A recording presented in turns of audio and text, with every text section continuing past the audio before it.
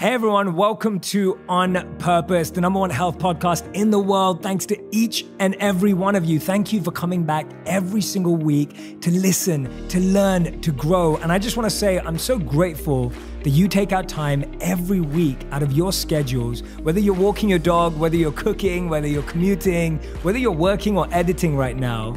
I just want to thank you for taking out time to choose education. The fact that you're choosing to learn, choosing to develop yourselves, this is the right place to be. And today's guest is someone that I've been fascinated for so many years. We've had the fortune of having incredible, curious conversations together. And today we actually get to video it and record it on audio so that you can witness it too. He's truly got one of the most fascinating minds I've ever met. The first meeting I had with him was nothing short of brilliant.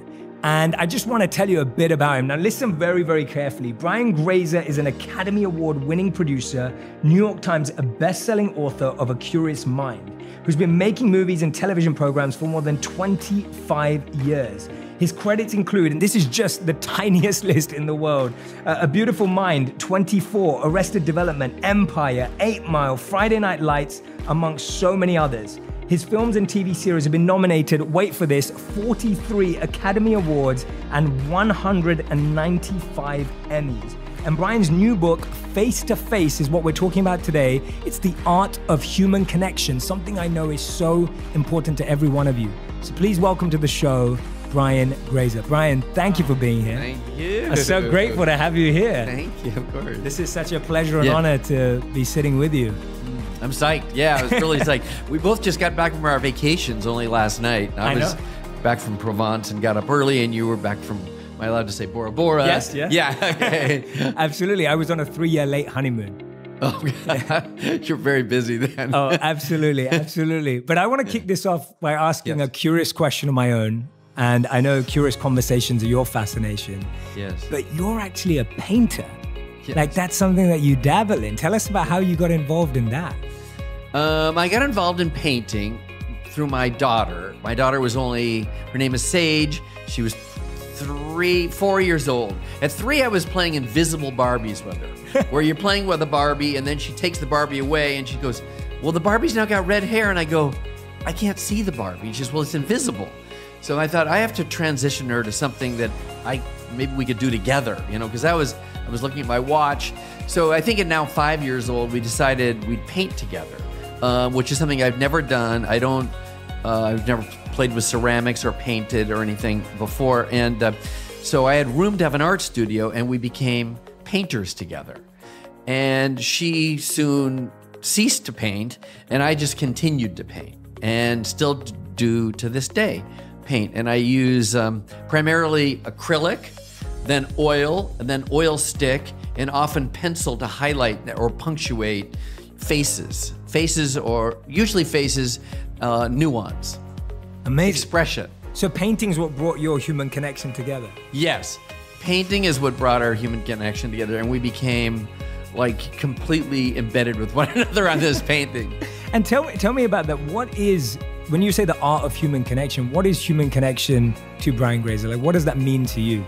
It means, well, first there's the set point of human connection, which begins with eye contact. And there's a whole story about eye contact and why I had a heightened awareness to it. Basically, human connection begins with actually looking at somebody, but looking at somebody calmly and without ambition. Just looking at them calmly and feeling them. It doesn't mean you have to pause, you have to do any weird thing, but you just have to really look at them and be relaxed and be interested. And that makes somebody feel like it validates them as a human being. It makes them feel human. And conversely, you will feel human. So it just begins with that generous act. Now, once you've established that, you're at least on the very, very beginning of the pathway to getting to know somebody, to getting to ask questions, for them to feel like I can answer those questions. And once you're on the pathway, then you can really just let biology take over, you know, and you find things that are very interesting about them, with you. But what I'm personally interested in doing is getting to the place where we both are, you know, on a one-on-one, we're both reaching into our most authentic self. Yeah. Where whatever that truth is that lies deep embedded in you, whatever that is, to have some of that revealed. And I do this now always without any thought about it. And there is pluses and minuses to this. And I always tell people, it's like when you're reaching inside of yourself and you're really accessing that, you do say things that are stupid and you make mistakes. You're fallible. You have to say, I'm willing to have that fallibility in myself happen. But if somebody feels your soul, they forgive that and they often really enjoy it. And it usually becomes the thing that is part of the connective tissue in this connection that you're having that was bridged through just this initial set point of looking at somebody. Wow, that's unbelievable. I don't think I'm ever going to look at someone the same ever again after that definition. Everyone's always asking me, Jay, where do you get your information? Where do you learn? Where do you study? Where do you read? And I know how difficult it is to find quality journalism and places where there are deeper perspectives and interesting points of view about what's happening in the world out there. And that's why I'm so excited to tell you about Quartz. Quartz provides global news and insights for our generation of business leaders. If you're someone who wants to learn on the go, always be consuming information that's actually going to be useful to you in meetings, at events, and in the content you're creating, then Quartz is a great place to start. It was founded in 2012 and features creative and innovative journalism and looks at broad points of view across the world of business. And what I really love about Quartz is that they have 230 people across the globe being able to provide different world views on what's happening. So you're getting this refreshing perspective from diverse backgrounds and all walks of life. A Quartz membership is far more than just a subscription. It's really an invite to a community of future business leaders. When you become a member, not only do you get access to the award-winning journalism, you also get invited to in-person events and get to take part in these awesome conversations around topics you believe in. I really loved their video interview with Bill Gates where he talked about how he would learn and develop himself if he was 15 years old again. Now that was fascinating. If you want to get 25% off your membership right now, go to qz.com and use the code ONPURPOSE. That's qz.com and use the code ONPURPOSE, and qz.com if you're in the US. Again, use the code ONPURPOSE. Enjoy. So we can pretty much do everything on the internet. And search engines like Google or Bing or whatever it may be, you can ask pretty much any question to. But when it comes to drafting legal agreements, or when it comes to reviewing a contract, or anything that requires some sort of legal expertise, it's hard to find that. Now, if you've been looking for good legal counsel, or if you've been looking for good legal advice, then Biz Counsel is your place. For just $89 a month, you get an attorney that learns about you and your business. And literally, anytime you have any question or you want to draft an agreement or whatever it may be for your business, you can just pick up the phone and ask them for their advice. So whether that's today, tomorrow, yesterday, or next month, all you can do is pick up the phone and get that advice right away. Now, that means you don't have to pay by the hour. You're paying your $89 a month. It's one of those things that just gives you peace of mind and simplicity and saves money. Now it's time to get a dedicated business attorney by your side. You can focus on building the brand, building the business, and focusing on the momentum, and they can build the legal side of your business, which is very, very important and shouldn't be forgotten. So for my listeners, you can get a month for free by going to bizcounsel.com/J to get a month absolutely free. So that's bizcounsel.com, so that's bizcounsel.com/J. And in that $89 a month, you get 2 contract reviews included as well. Go check out Biz Counsel and see how it can support your business. That's amazing. The part that I really picked up on listening to you that really connected with me was without ambition. Oh, I think that's such a beautiful point. I've always felt one of the reasons why, from my monk experience, that I benefited so much is I felt I spent time with people who had no agenda for me. yes. And like being around someone who has no agenda for you, who doesn't want anything from you or isn't trying to manipulate. And this is what I find fascinating about when you talk about it in this book.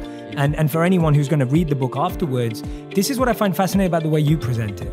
It's not a technique or a tactic for you. No. It's not like this manipulative strategy for you. No. It's like a very genuine, authentic, what you just mentioned there. That's what it sounds like to me. Yeah. How do you help people live it in that way, as opposed to like, oh, Brian's told me I'm going to use this tactic to use it as a way of getting it? How have you come to that place of realizing that human connection is beyond tactics and strategies and sales? That's such a great question. It's a great question, and I have a couple funny answers. Well, one is I've had people even recently,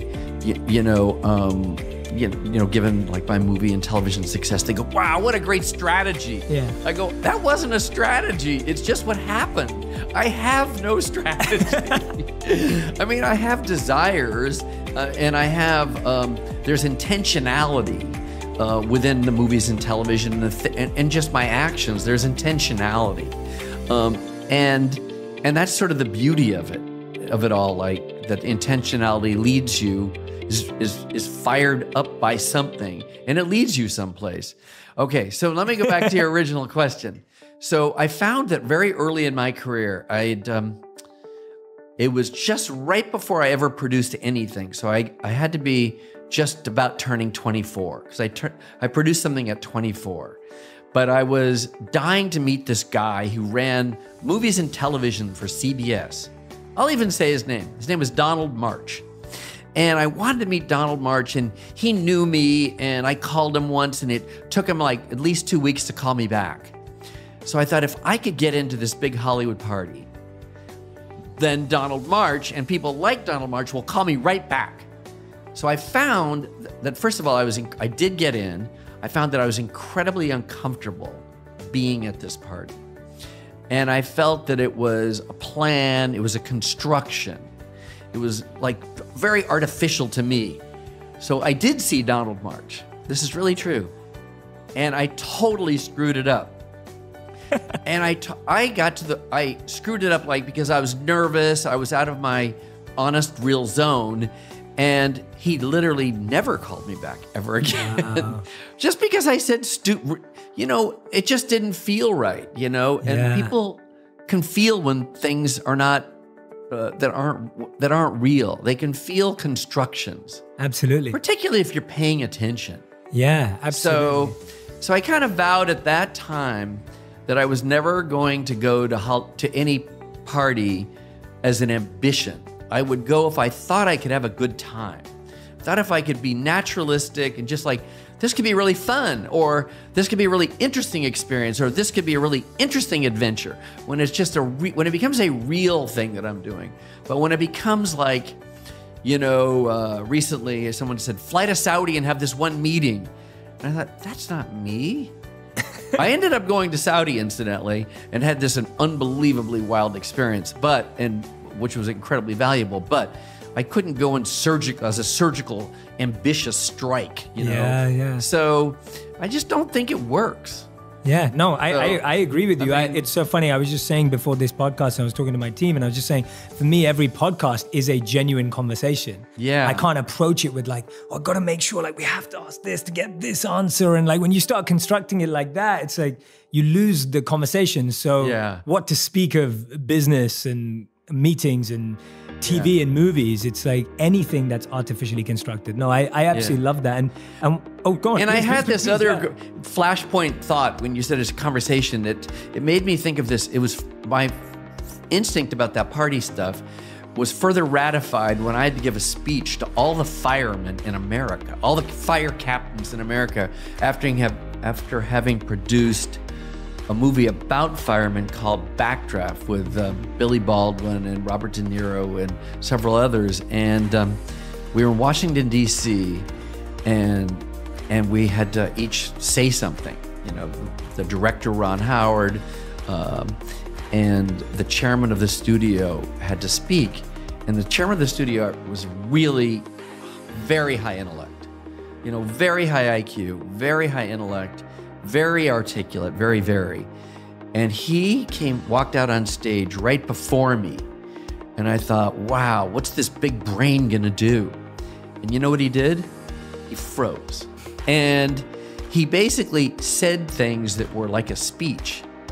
and got no reaction. And I thought in that flashpoint moment, I don't have to be that. I don't have to compete with that kind of intellect. I can just like speak from my heart and like feelings about how I feel about the selfless nature of firemen themselves. And I got a tremendous reaction without having to do that. And it was really beautiful, incredibly beautiful, actually. Yeah, I love that. And by the way, I just want to say, when I was reading through the book, your storytelling is unbelievable. Like what you do on the screen, the fact that you can do it on the written page is unbelievable. Like I feel like I got to know people through this book. And that's what I was going to ask you with the title Face to Face.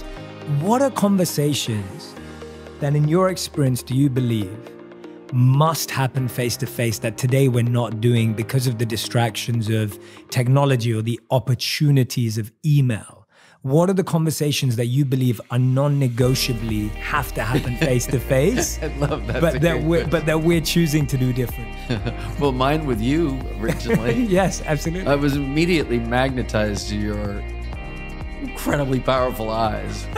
And I even commented, I remember, like I just couldn't believe the sparkle and clarity of your eyes.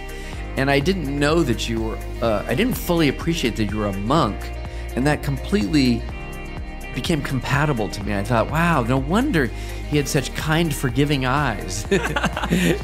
And I was really, again, very attracted to that. And so all of my real curiosity conversations, which incidentally, you know, mine with you, there was a professional nature to it, but I viewed it as a curiosity conversation because I didn't, you're very, very, very well known, and particularly by young people, and that's who introduced me to you. But I knew of you, but I didn't know of your massive popularity. And even like today, I didn't know it was the #1 health podcast in the world. It blows my mind. So, I mean, because that's just so powerful. So I think any conversation with somebody that you feel matters, you know, like I would go on these curiosity where I still do this every 2 weeks, meet someone that's expert or renowned in anything I don't do. And they're Nobel laureates, they're scientists, they're all art forms. There's Jay, there's many people, and those conversations must be experienced through eye contact, through looking at somebody face to face. And by creating that bridge, then you have the privilege to be curious. Then you have the privilege to ask questions. And you have the privilege of creating this amazing kind of alchemy that can happen. And all of the great insights that I've ever gleaned have come from these kinds of conversations.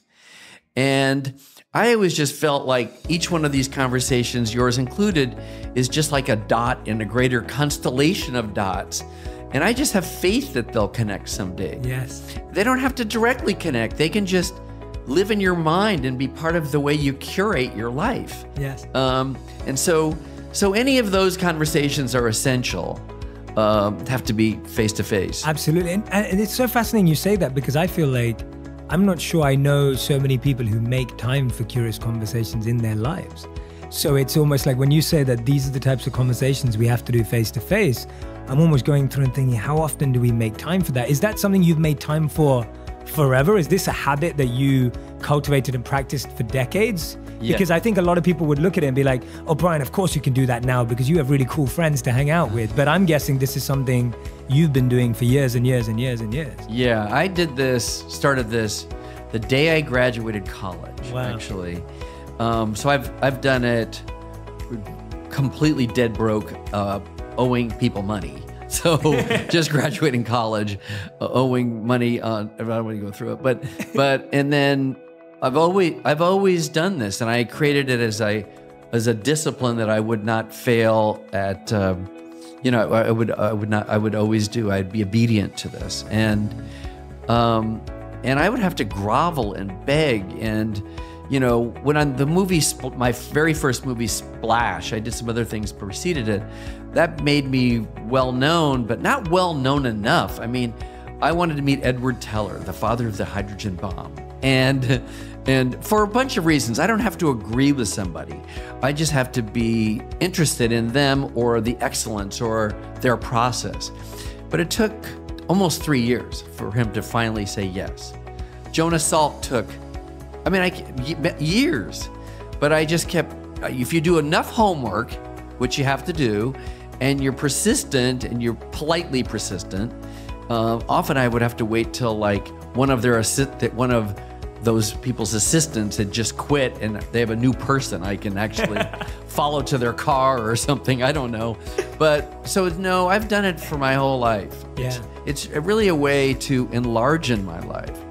So it enlarges my mind, enlarges, creates elasticity in me, emotional capability.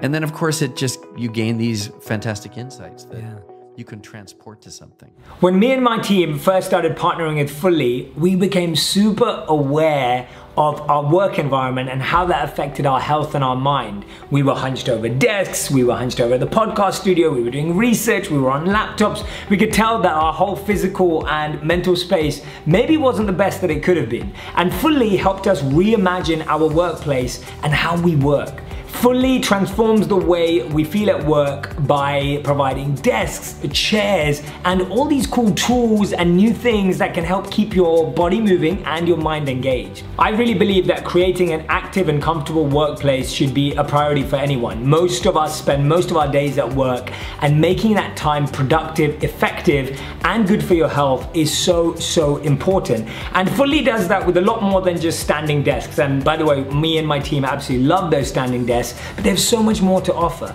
There's active sitting chairs, there's foot mats, there's all sorts of cool things that can actually help you feel far more comfortable in your workplace. Fully can help you reimagine your workplace and what work can feel like. Go to fully.com/J. That's fully, FULLY.com/J, and see what they can do with your space. We absolutely love what they did with ours. So when I'm in the gym, I'm usually listening to Drake. And if I'm on a long walk, I'm listening to one of my favorite podcasts. Either way, earbuds that are comfortable are so important for me.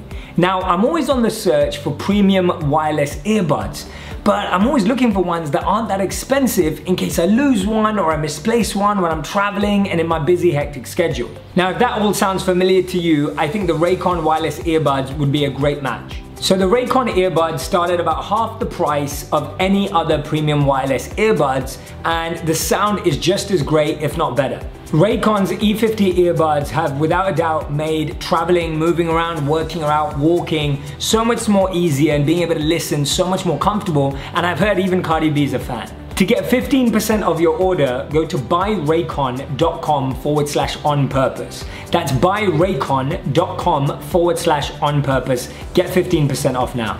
Yeah, no, it comes across so genuinely in the way you tell it in the book, but also the way we've connected. And I think that's what everyone who's listening or watching right now, the one thing I'd love for you to do if you're sitting back at home or you're in your car is start scheduling curious conversations. Like start finding people that you're curious about, not just professionally. Like notice the difference here. It's not about a professional meeting. It's not trying to get a deal. It's not trying to close something. It's about finding someone that you're genuinely interested in that sparks your curiosity. Like you said, could just be a dot that one day might connect. Yeah. And I love that. And I'd highly recommend that we schedule more. For me, the podcast is that. Yeah. Like the podcast is just like this beautiful way of just getting to like dive into someone else's mind with no need apart from wanting to learn and grow. So I couldn't agree more that it's powerful. One of the things that I'm really intrigued by is one thing that I think you can help us with. We live in a generation today where people's attention spans are just getting squashed. And so today, now you're not competing against another person, you're competing against a phone. So the phone has access, like, can anyone be more interesting than a phone? Because a phone has access to everything, right? Like, that's the question. Yes. How have you developed patience to stay interested in someone, even when you're wondering, what is the connection here? I'm not even sure I'm learning. Like when you're finding it almost difficult, how have you stayed interested in someone when you don't have a common denominator? Because I feel today we look for commonalities, and if we don't find it, we're like, oh, there's nothing to learn. Does that make sense? It makes total sense. It makes total sense. Well, how do I stay interested? Well, first of all, you don't have to stay interested. There could be there's a point where if you feel like you're forcing it or they're forcing it, then you don't have to. You know, you just always want to be polite because we all want goodwill. We all want the wind blowing to our back. Yes. You know, but it's often it's very unique. Like only just before our trip, about 6 weeks ago, I had an Uber driver, and I said, and what's good is they don't initiate conversation. So I will initiate. I said, where are you from? And he said he's from Serbia. And so we got into this conversation. It led me to martial arts. And I said, well, I've taken many different martial arts. I mentioned, he goes, have you taken this Russian martial arts called Sistema? I said, no. So I go, will you drive into my house? So instead of just dropping me off, he drove in. I got all of his contacts because he also said that his mother-in-law has seen me before. And I believed, you know, I felt safe, you know. And then I then said, will you charge me to teach me this martial arts form called Sistema? He said he would. So I had him come over. Even I had a broken wrist at the time, and I still did it and learned Sistema, which was a very different kind of a form of martial arts. And I was really glad to do that, but I didn't know that would happen. Wow. I didn't know that after the Paris terrorist attacks several years ago, that Uber driver was dropping us off at the Ritz Hotel, and I asked him this question about the tax, and I said, well, I wanted to know how it made people feel, like just how does it make you feel one-on-one on the street, not just what the news is. And he said, shame. And I thought that was really interesting to me. And I understood it because I understood that it meant to them that they don't have the strength themselves to protect themselves. So it was about protection because they were victims recently of 2 terrorist attacks. Yes. So you just learn a lot if you just are open-minded. Yes, yes. So you can learn from anyone and everyone. You can learn from anyone and everyone. It doesn't need to be Yeah. someone that you've admired or looked up to. It could actually be... Yeah, you just have to not get ahead of yourself and hope that it has some material reason for you. Right. And then it kind of something almost always good happens. And you're so right, like in your health podcast, it's like we're living in like, you know, an epidemic of loneliness. It's just accelerating where we are so connected, but the possibility of loneliness is even more because of what you just said. Yeah. And the thing that you could speak to, I mean, is that everything, there's a metric for it within our medical system, except internal pain. And loneliness there's pain and you can't measure it. And I just think this thing of looking at somebody is the beginning of getting out of pain. Yeah.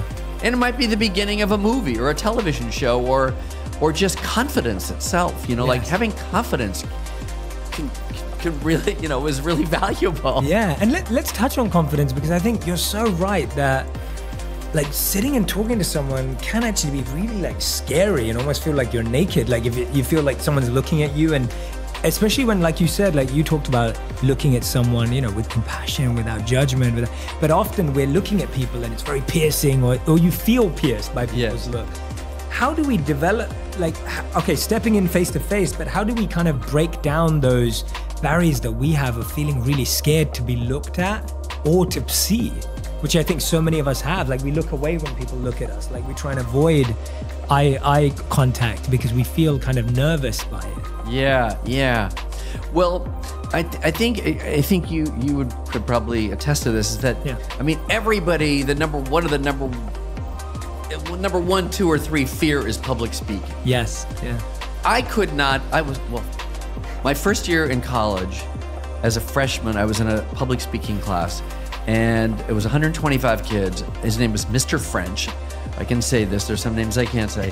And Mr. French took me aside at the end of the class and he said, I really would like to recommend that you discontinue college. Oh, wow. It was like the most discouraging thing. Because I couldn't do it. I couldn't public speak. I couldn't speak in this class. So he really thought I should go to an occupational school and discontinue college. And So that's how acutely, nervous I was. But somebody said to me one day, just think to yourself like you're just giving somebody a gift. Start off by saying, I'm grateful to be here. That will be the beginning of how you can loosen up. I'm grateful to be here. Yeah. I'm grateful you're here having me. And it's the same thing with eye contact. You don't have to say I'm grateful, but you can feel like, you know what? Everyone is feeling what you're feeling. If you look at somebody calmly and go, hey, how you doing? Something good will happen. It will be very, very unusual if something good doesn't happen. Yeah. So that's so true. I love that. So I think of it as just a nice thing to do, just a fun thing. Oh, 100%, 100%. And I think you're so right that it can be an internal thing. Yeah. It doesn't need to even be verbalized. It doesn't need to be vocalized. It can be internal. Say it. Yeah, exactly. Absolutely, absolutely. And if you start feeling that, it's kind of like I had some very famous guy say to me, I knew you before you made your very first movie, Night Shift. And now you've made all these movies and won Oscars and stuff like that. But I know you, Brian. Have you ever looked in the mirror and kissed the mirror? And I said, no, I haven't. So it just means like, take a minute to love yourself a little bit. Yes. And then give that to other people. Yeah, absolutely. No, 100%, 100%. And I think that's so much of it that if we've never looked at ourselves in the eye, it's hard to look others in the eye. Yeah, right? Yeah, like it becomes more complicated. It's like if we've not been able to truly see ourselves, then how can we allow others to see us truly as well? Yeah. And I feel like, no, you've inspired it just now. I've never said that before. You never said it? I've never said that before. Oh my God, life. I thought you must have already included that. No, I've literally just said it right now in this conversation. Well, that's good. It's but yeah, it's just, to be truly seen, one has to see themselves first, to allow others to truly see you. And I definitely experienced that in, there's a beautiful analogy in the Vedic literatures of a mirror of the mind. And it said that when we first try and see ourselves, the mirror is very dusty. And so you can't see yourself. So when you try and wipe the dust, the first thing that happens is the dust comes in your face. And so it's actually quite a tough process to start seeing yourself. And then finally, when the dust disappears, you can then see yourself clearly. So a lot of us are going through that dusting phase of trying to see ourselves clearly. Wow. And therefore, the people that we want to show ourselves to, we can't because we're still trying to see ourselves. Yeah. Wow, that's very heavy. I love sorry, knowing sorry if that. It's too heavy. I love that. Just like is also just as a personal validation. I kind of felt like what I said to you is what I felt, but now it's further validated by, body of work. Well, when I was reading through the book, all I was doing was nodding all the time. But what I found different and what I love about the storytelling, and I'm trying not, I know you're telling some great stories from there, and I want everyone else to go and get the book too, but the thing in the book is that the way you tell stories is it's effortless, but it's also from your deep observation and analysis, right? Like it's you deeply observe details from what people are wearing all the way through to their lips. I think everything matters. Yeah, and it does. And that's what I loved about the book, and that's what I'm validating back is that I truly believe that becoming an expert in observation is everything, because if you genuinely are observing the seen and the unseen.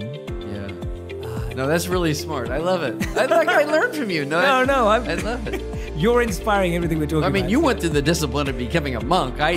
Which is I so admire that.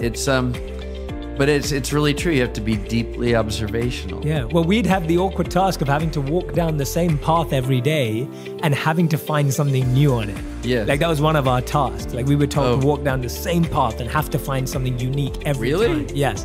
Wow. And it was like, it's hard after a while. Like it sounds easy, but after a while, you really have to look. And I think that's what I'm seeing in you is that you're meeting all these people that everyone in your industry meets, but you're able to meet them uniquely. I do.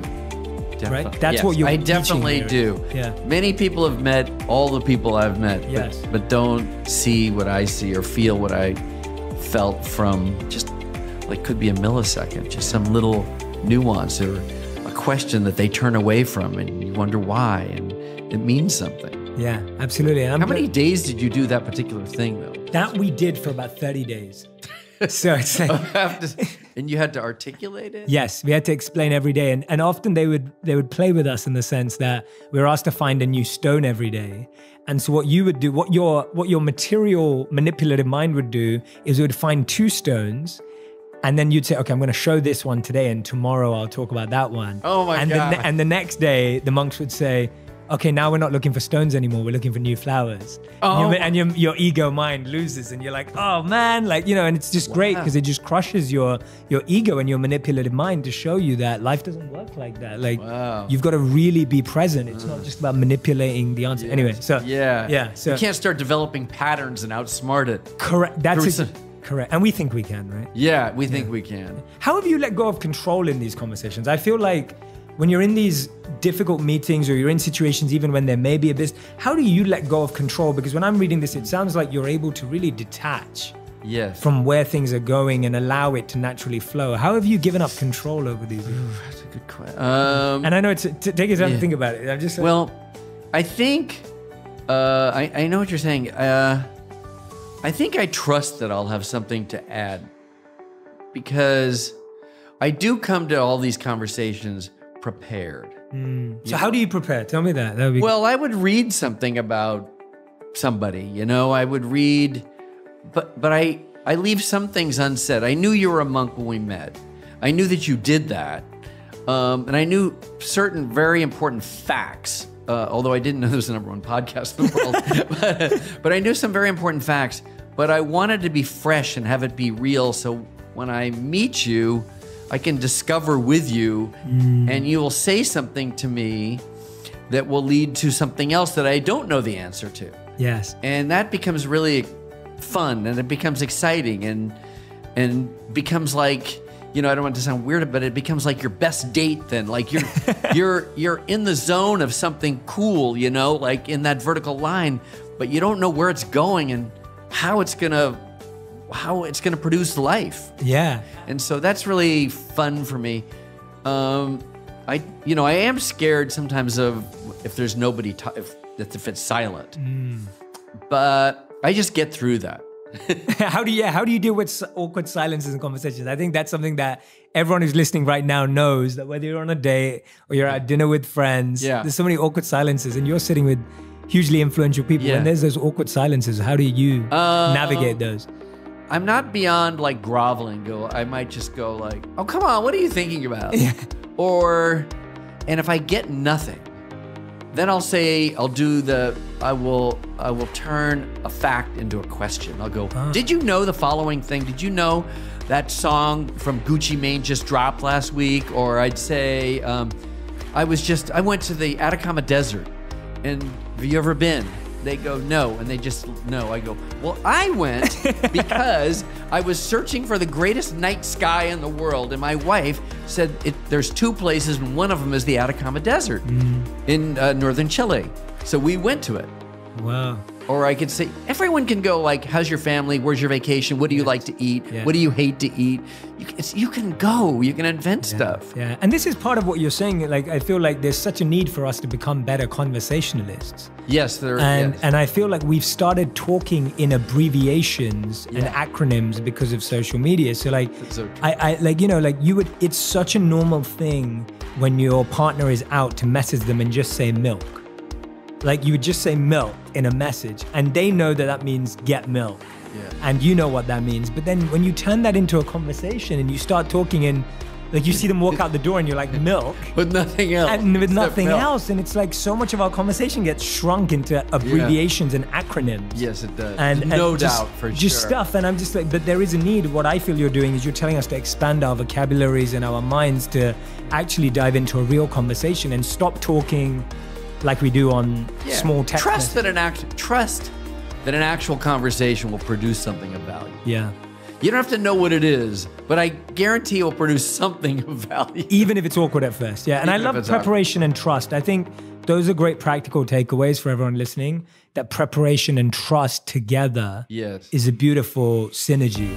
Yeah, you have to do preparation. Yes, you do. Because then you're not that's not fair to the person you're calling up or Correct. texting or emailing, can I meet you? You have to do some preparation. Yeah, correct. There's no shortcuts. Yeah, and just for everyone's information, this is the research we do for all our guests. Like, we go and dive in, like, it's prepared. And at the same time, the reason why I'm validating preparation and trust is that's how I approach this conversation. We're very prepared, we're very researched, but at the same time, I just want to have a real exchange. Yes. And so I'm not tied to that framework, but the framework gives you a foundation to then build on. Yeah. Right? I mean, look, there are times, there are times where I'm interviewing somebody and I know their body of work, but they just written a book. And I sometimes say to my wife, Veronica, should I tell them I read it? And then we always conclude, no. Say, I heard about it, I heard it was amazing, but I haven't had a chance to read it. Yes. But you can choose whatever you want to choose. That's my choice because I don't want to get busted. Yeah. Because then it just kind of undermines the whole thing. So, absolutely. So you can't do everything, but you can do enough. You can do something. You know, we can all prepare a little. Yes. Yeah. I love that. One of the things that fascinates me about your work is this theme of redemption. Yeah. Like this consistent theme that keeps coming back up. And I think that with communication, even within face-to-face communication, redemption is such a need in our lives. Yeah. Because I think we regret what we've said. We feel pain by what we've said or heard from others. Like, communication has so much weight to it when it's been done negatively that redemption is something that we all need. Why is that theme so striking for you, and how have you seen that kind of play out in your work? Well, okay, so redemption. Well, first of all, my goal with making movies or television shows, or whether it's Friday Night Lights, where they lose the game originally in the movie, or you don't always have to win at things. But it's good. Redemption to me would be, an emotional resolution that is a plus. So you don't have to get the girl, you just have to do your best. You don't have to get the girl, you just have to have dignity. In other words, I just want, either the movies or television or shows or documentaries and,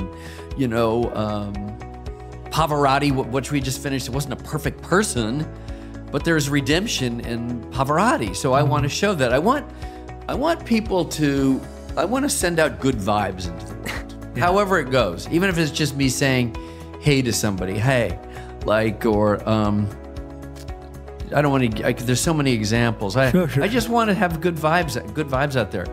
I realized, this is a big digression, but I kind of learned the message of this when, first of all, as a kid, I'd have my parents periodically take me to a movie. And it was always like a huge drag to get in the car. It was very inconvenient.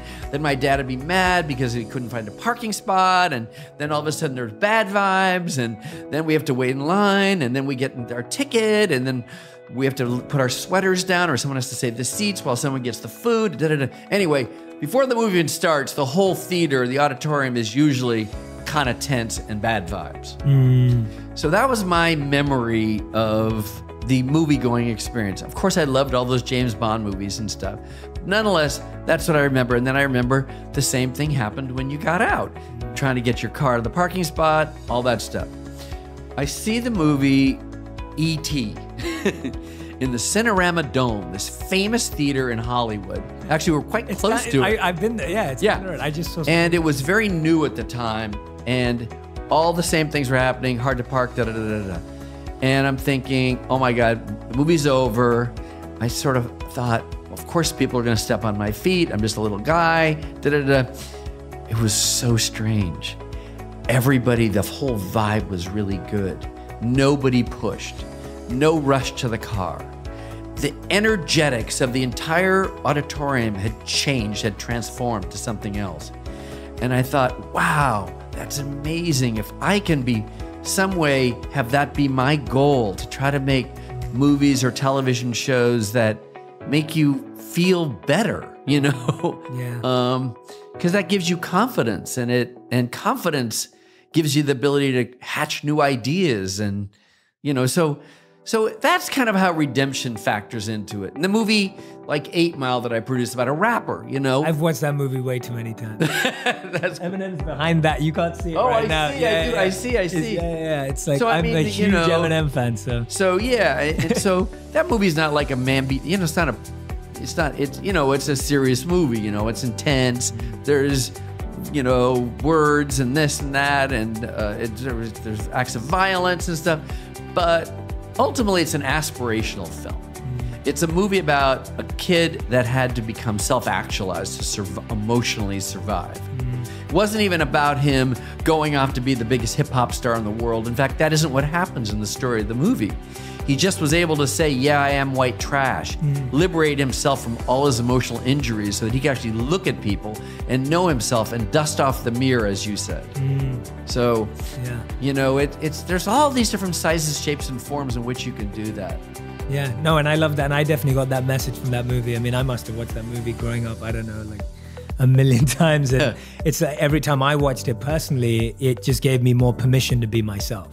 Oh. Like that's what I was getting from it. See, that's cool. Yeah. It's like permission to be yourself, because that's what you see his character B Rabbit go through, of just getting permission to then finally be on stage and not be better or be worse, but just to be yourself. Yes. And I think that's brilliant. To me, where human connection starts is when you give yourself permission to be yourself and you give someone else the permission to be themselves without judgment, ambition, all the other stuff you mentioned, of just without like crowding it into like you having to be a certain way, them having to be a certain way. Well, that's so well said, because that is sort of like thinking of your best date or your best meeting with somebody, even just a business meeting. Your best meeting is when that happens, right? When those guards go down and both people feel permission to be themselves. But I thought you did that when I first met you. Obviously, some of the movies you've made are some of my favorite movies. Rush 2 is one of my favorite movies. I love that movie, and it's, for me, those have been, and so when I got the opportunity to meet you and my team had mentioned to me that we could meet,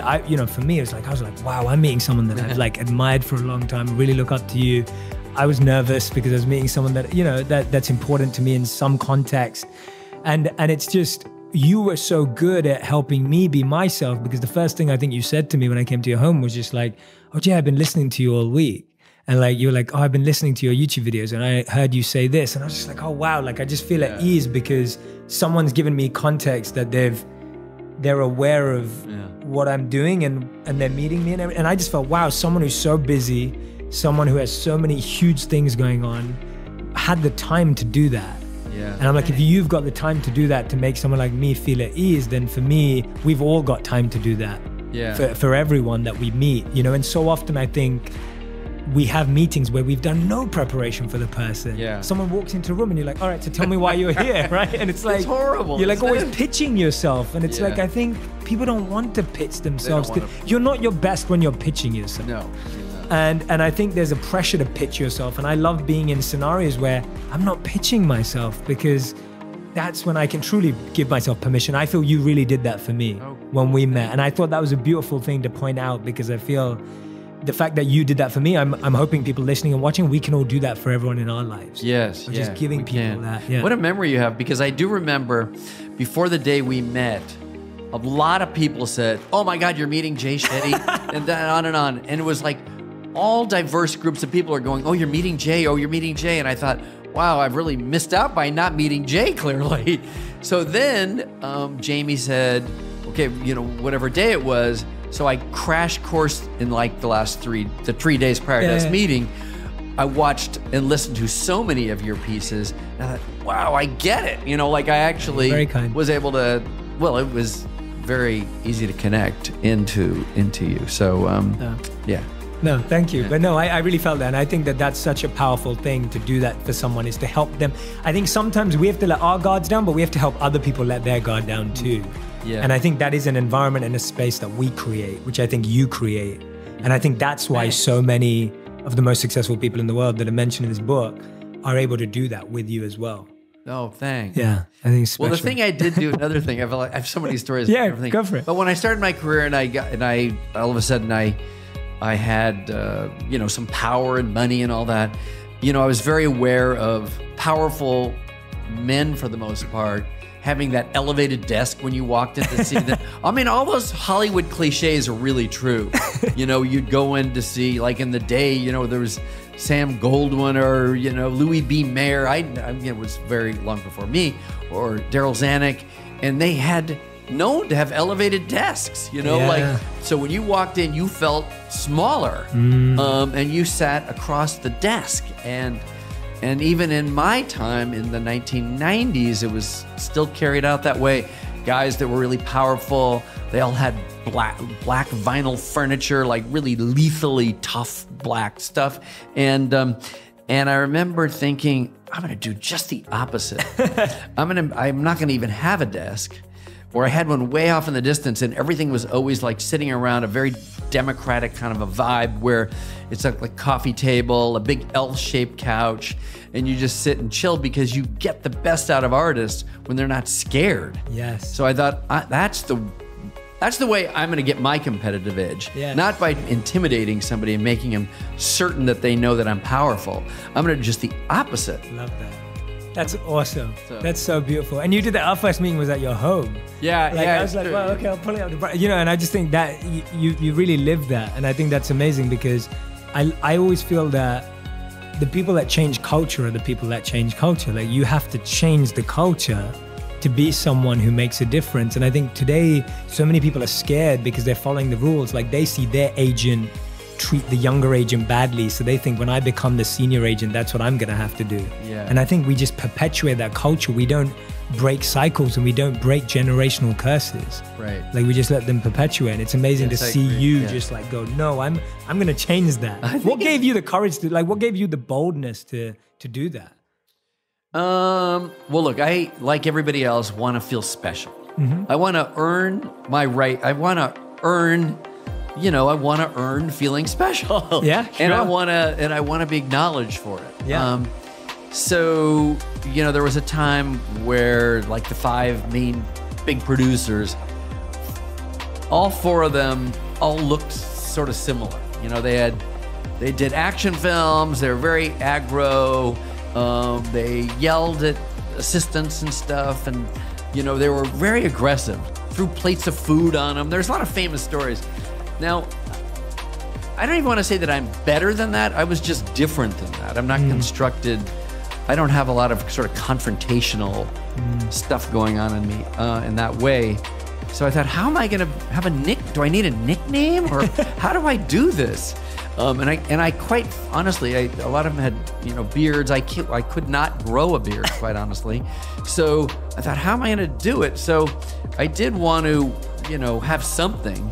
And so that's when I sort of popped my hair up, because my daughter Sage thought, oh, that looked great. We're in a swimming pool. And I thought, well, okay, that could be different. Yeah. And but I didn't really, you know, I just kind of felt like, and my career started with making a mermaid. Yes. Yeah. I mean, if my career started with an action film, or it started with something that was less risky, you know, less against the system, or, you know, like, that seemed less crazy. Like, everyone thought a mermaid movie is, if you're gonna pick what could be a dumb idea, that would be the dumb idea. Yes. So I had a lot of people, hundreds of people, sort of say that was a very bad idea. And so the fact that it worked validated this sort of movement for myself to just continue to try finding my authentic self, trust the theme that lives inside of that authentic self, and have that be transported into movies or television that I do. And so most of my movies and television shows, the ones that I work on, that work, have a theme. And usually the theme is rooting for love. Rooting for friendship, brotherhood is always a thing to me, you know. And self-respect and identity is critical. You know, it's the avoidance of shame. Yeah. So many movies are kind of access around respect. You know, having men want to feel respected. We all want to feel respected. Women want to feel respected. Yeah. And so you have to allow people to have that identity, and good things will come from it. Amazing. That's beautiful, Brian. We end every interview with a final 5. Ooh, wow. This is a rapid fire, quick fire round. Okay. So answers have to be 1 word to 1 sentence maximum. That's a cap, and I will probably make you expand on stuff, but we'll try and stick to that. I'll try it. This is your final 5. Brian. So yes. The first question is the movie you've rewatched the most. Godfather. Okay, nice. Second question: what is one movie you wish you created? Oh God, what is that with Michael J. Fox? I love that movie. You know what it is?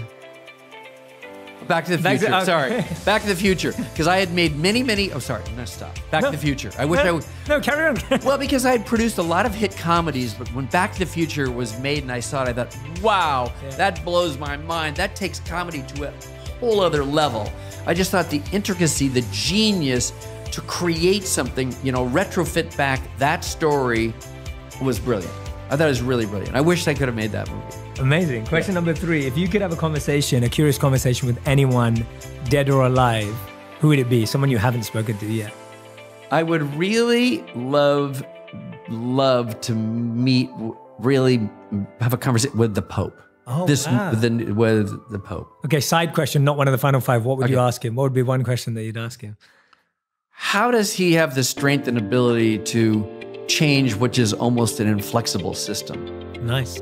Yeah. Amazing. Okay, great. I'm sure we can dive into that on another day too. Question number 4. What's one of your favorite scenes from the House of Cards? Because I know you like the show. Oh my God, I do love House of Cards. I don't have a favorite scene. Fine. But I did like when Kevin Spacey would become so evil, so badass that it's shocking. I guess I like things that are unpredictable, and he and that became unpredictable. So amazing. And I liked it. It was a big surprise to me because I offered Robin Wright to be in A Beautiful Mind. I think she's an amazing actress, but she declined, and I shouldn't say that. But anyway, she did, and I've always been a big fan because she's brave and she's super badass in that show. Yeah, I love it. And the final and 5th question of the final 5 is, if you could give one message to everyone listening, what would that be? If you had to give a final message to everyone listening. It's a 1 step to look at somebody in the eyes. Please do it. Amazing. I love it. How beautiful. What a beautiful message to give to people. Just forget FaceTime, forget messaging, get in front of people, get face to face, have more curious conversations. Have conversations without ambition. That line is going to stick with me the rest of my life. I'm so happy. That is such a beautiful way of putting it. Thank you so much, Brian. Welcome. And for everyone who's been listening and watching, thank you so much for tuning in today. I highly recommend that you go and get the book, Face to Face, The Art of Human Connection. It's in bookstores right now. You can order it online too, and we'll put the link into the comments section so you can order it straight from our feed. Make sure you go get the book. If you want to hear about stories, and what I love about this book is there are lots of people in our lives that we may never get to have curious conversations with ourselves. But it's people like Brian who bring those curious conversations into our lives. So there are a host of people in this book that you'd love to speak with, and you may never get to speak with face to face, but Brian has, and he's asked them incredible questions, and you get to read about all of them in the book. So in the same way as I always say, I feel mentored by Steve Jobs, even though I never met him, because I've studied everything he's ever said. You will find the same mentorship and insight in this book. So I highly recommend that you go and get Face to Face by Brian Grazer. Brian, it's been an honor and my pleasure to have you here today in my home and also to interview you. And I'm excited for our relationship to continue. I'm excited for more conversations. Me too. I'm so grateful. I loved, you're brilliant. I loved how this turned out. It was, It was brilliant. Me too. Thank you. Thank you so much. Perfect. Thank you.